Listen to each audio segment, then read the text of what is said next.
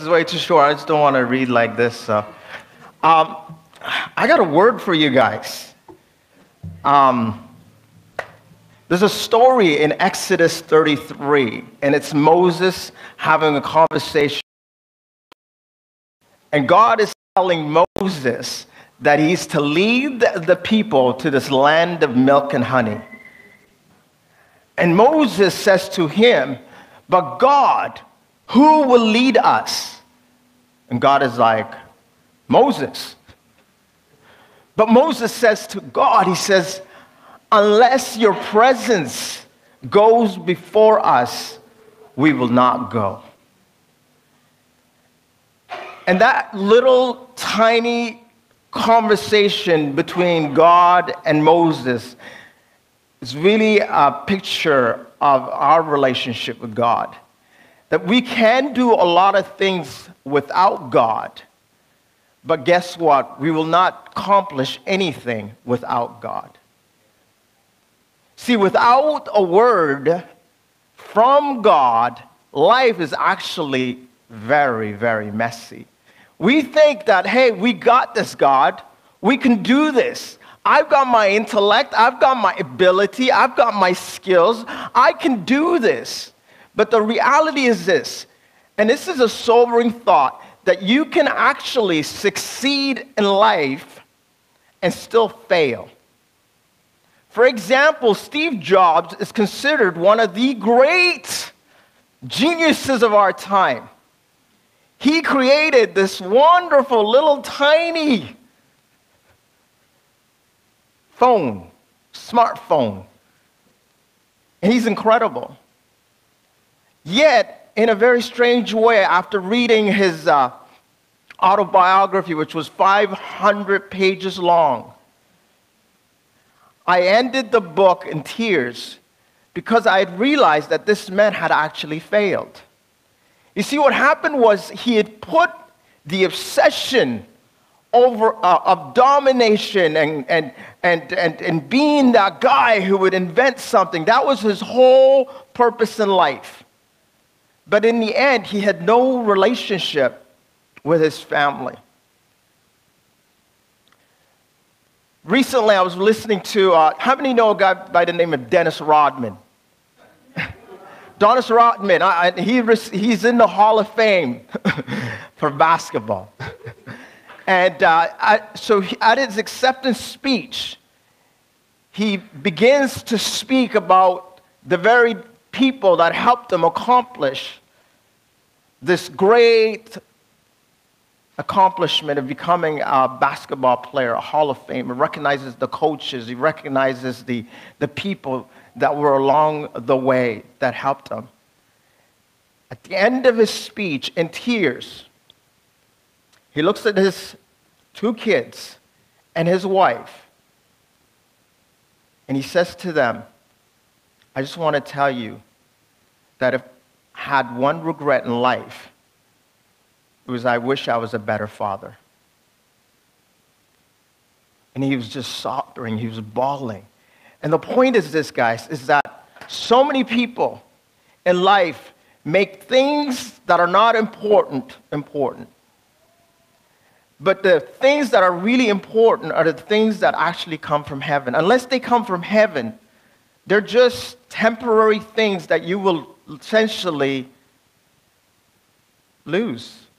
You can't take it with you. And I want to read with you to you guys a passage. John just came and took away my notes, and I'm like, well, how am I going to read my notes? John, how am I going to read my notes? Let's read from Samuel 3, 1 Samuel 3. And this is just a really quick reading. So let's start here. The Lord called Samuel. The boy Samuel ministered before the Lord under Eli. In those days, the word of the Lord was rare. There were not many visions. One night, Eli, whose eyes were becoming so weak that he could barely see, was lying down in his usual place. The lamp of God had not yet gone out, and Samuel was lying down in the house of the Lord where the ark of God was. Then the Lord called Samuel. Samuel answered, "Here I am." And he ran to Eli and said, "Here I am. You called me?" But Eli said, "I did not call. go back and lie down. So he went and lay down. Again, the Lord called, Samuel. And Samuel got up and went to Eli and said, here I am. You called me? My son, Eli said, I did not call you. Go back and lie down. Now Samuel did not yet know the Lord. The word of the Lord has not yet been revealed to him. A third time the Lord called, Samuel. And Samuel got up and went to Eli and said, here I am. You called me? Then Eli realized that the Lord was calling the boy. So Eli told Samuel, go and lie down, and if he calls you, say, speak, Lord, your servant is listening. So Samuel went and lay down in his place. The Lord came and stood there, calling as the other time, Samuel, Samuel. Then Samuel said, speak, for your servant is listening. And the Lord said to Samuel, see, I'm about to do something in Israel that will make the ears of everyone who hears about it tingle. At that time, I will carry against Eli everything I spoke against his family. For the time I will carry out against Eli everything. Oh, I read that. From the beginning to the end. For I told him that I would judge his family forever because of the sin he knew about. His sons blasphemed God, and he failed to restrain them. Therefore I swore to the house of Eli, the guilt of Eli's house will never be atoned for the sacrifice or by sacrifice or offering. Samuel lay down until morning and then opened the doors and the house of the Lord. He was afraid to tell Eli the vision, but Eli called him and said, Samuel, my son. Samuel answered, here I am. What was it he said to you? Eli asked, do not hide it from me. May God deal with you, be it ever so severely, if you hide from me anything he told you. So Samuel told him everything, hiding nothing from him. Then Eli said, he is the Lord, let him do what is good in his eyes. Then the Lord was with Samuel as he grew up, and he let none of Samuel's words fall to the ground. And all Israel from Dan to Beersheba recognized that Samuel was attested as the prophet of the Lord. The Lord continued to appear at Shiloh, and there he revealed himself to Samuel through his word. In this passage, we learn that Samuel was ministering to the Lord without understanding or vision, meaning without knowing God. How many of us have a relationship with God but actually don't know God? Thank you for your honesty. Thank you for your honesty. You see, a relationship is very different from having knowledge of something. You know, my kids always say this to me when I ask them to do something. They go, I know. No, you don't. If you knew it, you'd do it. You ever hear that? You have conversations with people, and you're trying to help them, and they're like, I know. No, you don't. If you did, you wouldn't be in the predicament you are right now. You should just sit down and listen until you get it. You don't know what you know until you actually have an encounter, an opportunity to actually experience it.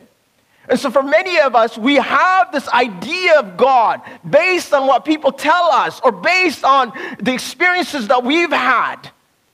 But never have we asked God to reveal himself to us. Because when God reveals himself to you, the game is over. And this is what was happening to Samuel. Samuel was literally in the temple. The dude was already being trained to be this judge. But guess what? He didn't know how to hear. He was deaf. And God was calling him, Samuel. Eli, did you call? I do that with my wife often. Samuel. Eli, did you call? I'm thinking the whole time, where is Eli? He's the guy. You got to picture this, okay? So in the Old Testament, God spoke through the judges. So Eli is part of the Levites. These are a group of people. They're high priests, and their whole job, they're the one tribe of Israel, and their whole job is to hear from God and to be spokespersons for God. So there's essentially the word that they speak, when they spoke, is as if God spoke. So Eli, he's this guy who's also blind and deaf because he doesn't realize what's going on. It's the third time he comes up to Samuel and he says, dude, I think it's God who's speaking to you. So next time, just say, here I am. Oh, your servant Samuel, I'm listening. I'm listening. And this is so important. So many people say this to me, Joe, God's not speaking. Oh, no. God's always speaking. You're not listening. The problem is not that God is not speaking. The problem is that we are not listening. We're speaking. We're telling God. How many people pray like this? God, I just want to tell you something. You're not doing a good job. I just want to give you some ideas how to do this thing because, dude, things are just messy. So I've got some solutions for you. Here's my list. Imagine, you walk into, like, I don't know, Prime Minister Trudeau, and you're like, hey, how you doing, dude? Just want to let you know, I think I can help you with some stuff. A couple of things here, just a little here, change here, things will be okay. You know what? The point is this, guys, is that unless we listen, and listening is something, it's a skill. It's a skill that so many of us lack. We do more listening, guess what will happen? We'll have greater revelation and understanding. So this period of time was a very dark time for Israel. Israel was actually under a veil of darkness. Eli, the mediator between Israel and God, was living in a physical and spiritual darkness. His physical blindness was actually a prophetic sign to the nation of its spiritual blindness. But guys, this is the beauty of God. God in his mercy does not leave us completely blind. Do you notice the passage? What did it say at the beginning? It says that it wasn't completely dark, that visions were infrequent. So they could have, sometimes you're in the bathroom and it's completely pitch dark or somewhere dark. It doesn't have to be in the bathroom. That was a really horrible example. Who the heck goes in the bathroom and it's pitch dark? Well, sometimes you may do that in the middle of the night. I don't know. But the point is this. When you're like through the crack of the door, you can see a little light. It's tiny, but it seems so much when it's purely dark. So the point is this, is that God will never actually leave us. Even when we're in sin, when we're completely like in darkness, in the pit, God is still there. There's still hope. There's still an opportunity.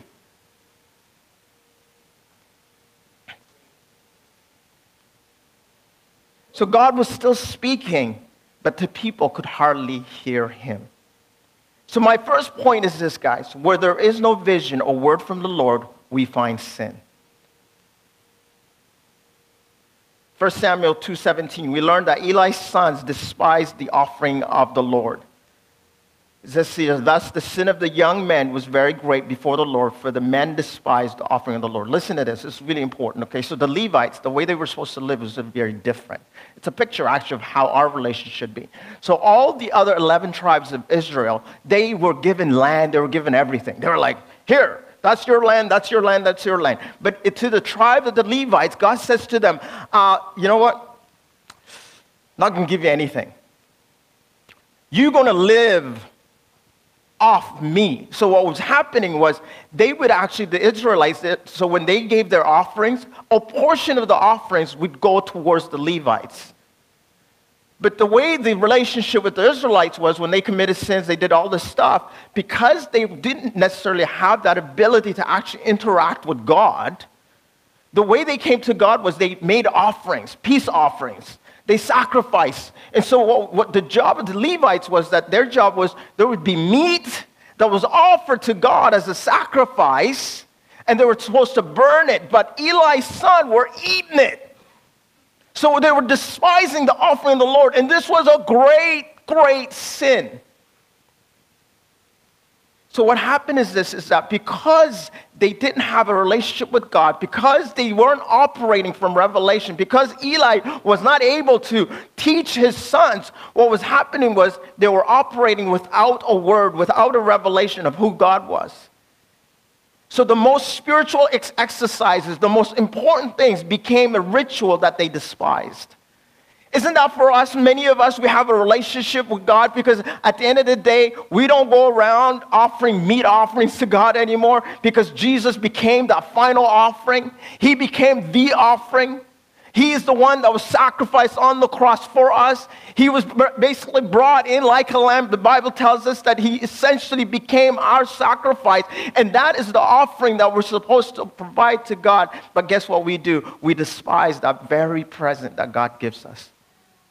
So we're no different because we don't have a revelation of who Christ is. We don't know who he is. And so when we don't have a relationship, we despise it. So instead of trusting God to provide for them meat as it was the commandment of the Lord, Eli's sons forcibly took the meat that was to be offered to God. This is really important, guys. When there is a lack of vision, a word from God, we rob God of what is rightfully his. Greed and mistrust take hold of our lives when we refuse to give God what belongs to him. So like Eli's sons, we all have the potential of having religion, the form of religion, and not having the power. And I've done that. We've all lived that way, where we have the form on the external, sounds great, we look great, we go to church, we do all the things we're supposed to do, but in reality, there is no power. Then the power is released, what? In the place of faith. Because faith, when there's faith, what you're doing is you're agreeing with God. Faith essentially is that I trust you, God. And when we trust God, there is something that happens that is powerful. Power is released from heaven. The only way we can receive from heaven is through faith. God's grace is always here. It's available to all of us. It rains on the righteous and the unrighteous. By the way, this is a really important lesson for all of us. Grace is not just for the Christians. Grace is for everyone. Amen. This is so important. Actually, let's look at it this way. Grace is actually needed or necessary more for the guy that's in sin than the guy that is already in relationship with God. That is the story of the prodigal son. The older brother didn't see it. Do you remember? The son comes back and they killed the fattened calf, not the cat. That would be really bad. Maybe in Korea they would do that. But the point is this, is that he brings this great offering. Why? Because his son had come back and his older brother's like jealous. He's like, what do you mean, dude? I've been here all this time serving you. I've been doing the right things. I've been going to church and you don't do anything for me. And this dude, he takes the inheritance and he leaves and he squanders it all. He sleeps with the pigs. That's what he was doing. He came to his senses at that point. He's thinking, man, I should just go to my dad's house. I'm better as a servant there. At least they eat. And he was hoping to come back as a servant, but his father receives him as a son. The point is this, guys. It doesn't matter how far you fall off. Once in relationship, always in relationship. You're always a son and a daughter of God. No matter how far you go, God is still waiting for you. And when you come back, he's going to throw the biggest party ever. So grace is actually necessary for that guy and that gal that is in the worst place possible. Because the grace of God says this, it's not based on your behavior. It's not based on your attitude. It's not based on your performance. It's based on my performance and my attitude. And my name is Jesus. And I'm more than capable of handling all your issues. And so God says to you, hey, here it is. God's grace is given to us. God's grace, the definition is what? It's unmerited favor, undeserved favor. We deserve nothing, but God loves us, and so he keeps giving us. That's the heart of the Father.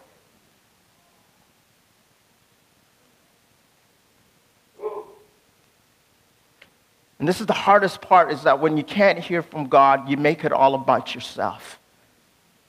It's all on you. And the burden is heavy, guys. Because now it's all up to your skill set and your ability, and you begin to do things that you wish you'd never done. You enter, I call it, we enter into the realm of trying to do it on our own. When there's a lack of revelation of Jesus as our provider, we try to find confidence in our ability to do things on our own, or we miss out on receiving all the fullness of the blessing. A spiritually blind Christian operates in the form of religion without experiencing the benefits of his relationship. Our ability to see is what allows us to receive God's provision for our lives. God has a provision for all of us. God has a blessing for you. But unless you see it, you can't have it. You got to see it. And the only way you can see it is through faith. It's believing and trusting God. That's where you get the word. Proverbs 28:18 tells us, where there is no vision, the people are unrestrained or perish. But happy is the one who keeps the law. When there is a lack of vision or word from the Lord, people cast off all restraint and discipline. Do you want more discipline in your life? Get a word from God. Get a revelation from God. It will change your life. It's no longer about willpower all of a sudden. God sets a standard for your life, and you're like, whoa! I'm going to quote Nietzsche here, and some of you are going to think I'm crazy, but I want to quote something really important for you. Nietzsche says something really important. And you guys are in church. Nietzsche, he said something before he did. He said this. He said, if you have a strong enough why, you'll go through anyhow. Do you hear that? If you have a why that is strong enough, you'll go through anyhow. The how is no longer important. You're not going to come to God and say, oh, God, but it's so hard, it's so difficult, it's so challenging, because you understand the why. When you understand the why for the life that you're living today, all the hows will be answered. The hows are never answered by just you looking at them and going, why God, how God, why that? No. The how becomes an exciting thing to do. All of a sudden you're like, oh, wow, I must gladly boast in my weakness. You get a revelation of the why that you're here. And the point is this, is that so many of us, I'm reading a book right now called The Meaning of Life. It was written by a man that was in the concentration camps during Nazi Germany. Great psychologist, I can't remember his name, but there you go, thank you. It's well read. The book's been read by millions of people. And the whole book is about the meaning of life. And this is the simple answer for the meaning of life. He says basically this, that you have to understand, like suffering. Let's not get all excited about suffering. Suffering, there's nothing good about suffering. If you are like looking to suffer in life, you're a masochist, and that's not healthy. God's heart is not for us to suffer. But what he says in the book, and it's very biblical, is this, is that what we do with suffering is it's how we respond to it that matters. So in the moment of your pain, in the moment of your suffering, what you got to do is you got to give meaning to your suffering by looking at the purpose of the suffering. So if you're ill right now and you're going through a lot of pain, you got to ask God and say, okay, God, I don't like this. I hate this, but what's the point of this? What are you trying to do through this process? And guess what? Some of the greatest opportunities come presented in pain. They're presented to us in challenges. They come in the form that we're like, no, I don't want nothing to do with it. But that's the window of opportunity often. Do you see how many great people like Terry Fox? Terry Fox, the man that we still celebrate. Kids run all over. In September, they'll start running again all over Canada. In the moment of his pain and his suffering, he said, I'm going to give purpose to my pain. I'm going to raise money so I can help others. Do you get it, guys? It's not just about you. It's about others. You're going through stuff and you think, God, what's wrong? Devil wants to isolate you, make you think you're all alone. But no, God raised you in community. There's purpose to your life. No matter how whacked out it looks like right now, how difficult and challenging it looks, I even understand what's going on. God is saying, yes, I'm doing something. I'm doing something. He's painting a masterpiece and you just can't see it. Number two, when we can't see, the way we view God and people is distorted. Do you have sometimes issues where you're walking around and you're thinking people are out to get you? You think God is out to get you? The reason being is because you just don't have a perspective that is right. The reason why we lack discipline, courage, and struggle with sin is because we cannot see. The way we see is impaired. Like Eli, we're spiritually impaired in our revelation. If our vision is impaired, we can't see properly, and the way we view God and people is distorted. Matthew 6:20-24 from the Voice says this, the eye is the lamp of the body. You draw light into your body through your eyes, and light shines out to the world through your eyes. So if your eye is well and shows you what is true, then your whole body will be filled with light. But if your eye is clouded or evil, then your body will be filled with evil and dark clouds. And the darkness that takes over the body of a child of God who's gone astray, that is the deepest darkness, darkest darkness there is. Our eyes are the windows of our heart. Meaning, we perceive through our eyes, but we see through our hearts. So many of us, and this I see this so often. You know, guys struggle with pornography and they tell them to bounce their eyes. Meaning, like, you know, don't stay fixed on the girl and just keep looking. What a horrible way to live. Imagine walking around all day. That's not God's heart. What God wants to do is this. He changes you on the heart so that what you see changes. The problem with Eli wasn't his physical blindness. It was his heart that was the problem. Eli and his sons despised the power given to them by God, and they were incapable of trusting God. If we begin to trust God in our hearts, the way we see the world will change completely. Do you want a miracle in your life today? Do you want the solution to all your problems? Simple. Get a word from God. Get a word from God. Do not wake up. Do not move into your day. Just like Moses refused to say to God, I will not go unless you go before me, unless you give me the direction. Because he is. You know that song, thy word is a light unto my path and a lamp unto whatever. I've screwed that up pretty badly now. My brain, I've had 6 concussions. I think I just had a 7th one right now as we spoke.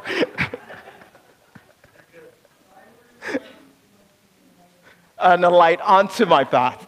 And a light. Well, there you go. Amy Grant sang it. I should have known that. That's one of my favorite all-time artists. Lie.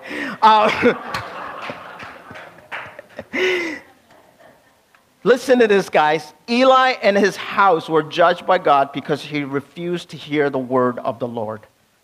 Just refused. He decided to do it by himself.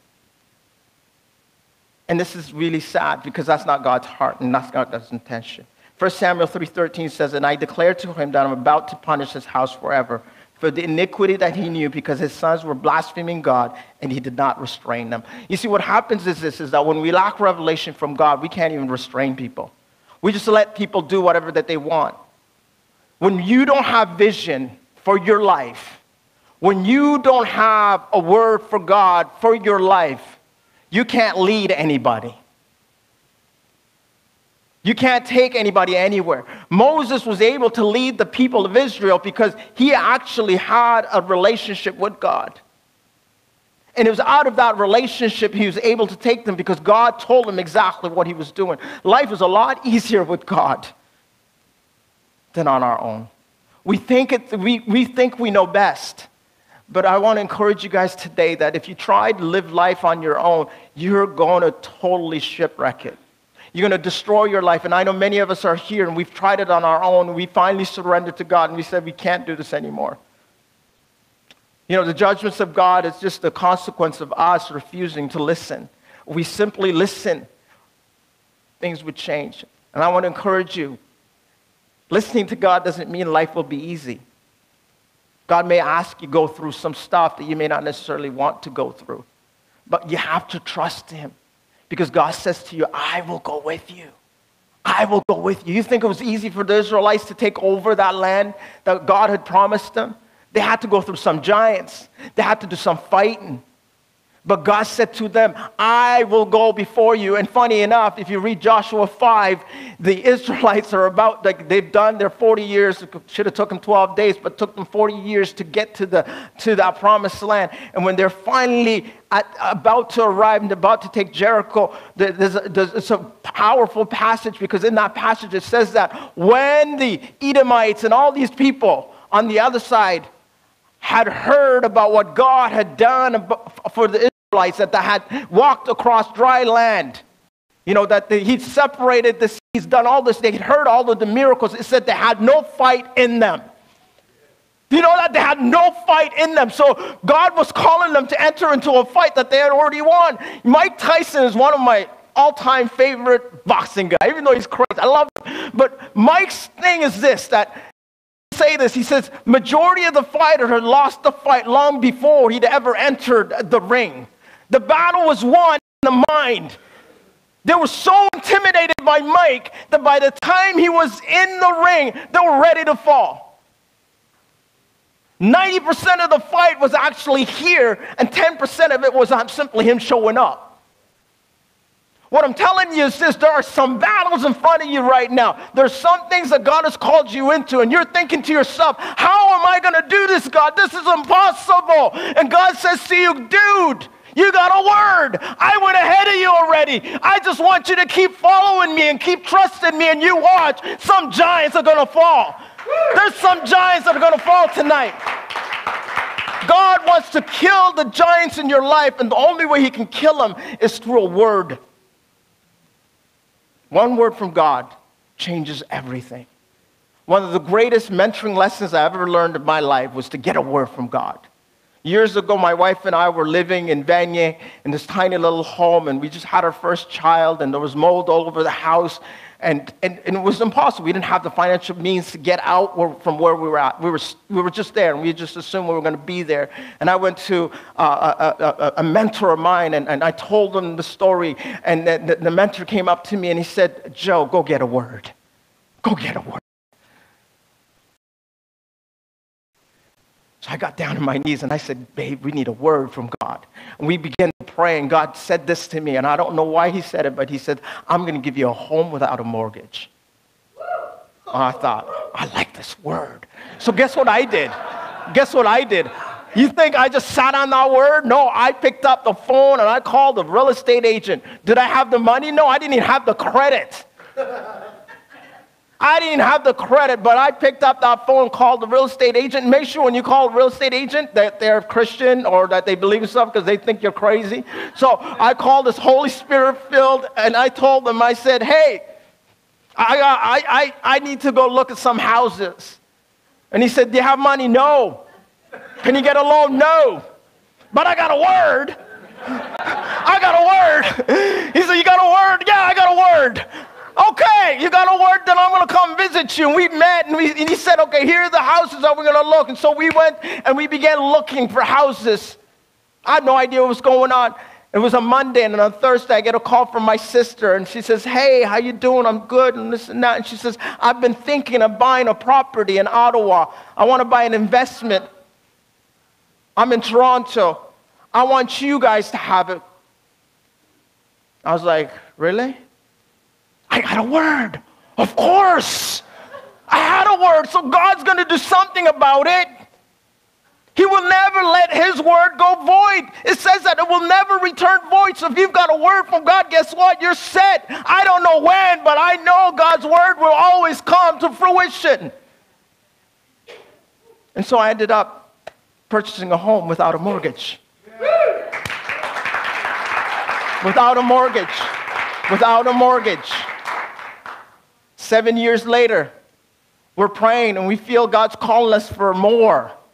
My wife, when she gets like angst, she can't take it anymore. The kitchen's too small. She's got too much of a vision. She wants land. She's got big vision. We've got massive vision. We want a farm. We're like, God, we want this. Oh, we love what we've got, but we want this. And my wife has been stewarding it. You know, she runs Children's Garden and all that stuff. We've been living in it, but we just felt there was a desire in the heart for more. And I don't know where it came from, but it was God. It wasn't that we weren't satisfied. It was just from God. And so we started praying. And we tried to do it by ourselves. It didn't work. It became frustrating. It got angry. And so finally we said, God, we surrendered. We said, we're set. We're going to be here for the next 3 years. We'll plan that out. In 3 years, we'll move out to something bigger. I get a call. Guess who called me again? My sister. And she's like, hey, you know, that property that mom and dad, you've been helping them to try to sell it? Yeah? Well, why don't you guys take it? What? Well, it's the same amount of money that you're currently paying. What? For the big, massive house? Yeah? Yeah, you can have it. Do you want it? Oh, yeah, I have a word. Yeah! So we're going to start moving June 1st without a mortgage. What am I trying to do? I'm not trying to make it look like I'm super whatever. Everything in my life, whether it's my wife, whether it's my entire life, that rhymed, that's why I said it, has all been not because I planned it, not because I did things right, but because God's word. I'm telling you, each one of you has a word over your life. You have a destiny and a purpose. I just feel like I want to prophesy. Can you stand up for a sec, Gareth? I just feel like, Gareth, something God wants to do, something more than you even imagine. I know you've got the skill and the talent, but God says to you this. He says, you don't see it right now. And I know you're going through this season of training, and you're wondering, like, God, like, I've been in this a long time. What are you doing? And God says to you, I've been planning something bigger. It wasn't about fame. It wasn't just about the music. It's about income. And God is about to do something through your music that's going to astound you. It's much bigger. It's much bigger than what you can handle. And I feel like God is surrounding you with the right people in the season, right alliances for the new season. He's bringing the right people because God says that there is a call over both of you. In your life, there's something that is so much more bigger. And God says, expect more. When you think you've dreamt big, he says, dream even greater because there is something astounding that's going to happen through your life. I don't know. I didn't mean to prophesy. I just felt like a prophesy. So, I've preached way too long, so I'm going to leave. My question is this to you guys. How is your vision? What do you see? I want you to go home and I want you to get on your knees today. And I just want you to pray and ask God and say, God, give me a word. Give me a word. What is the word over my life? What is it that you want?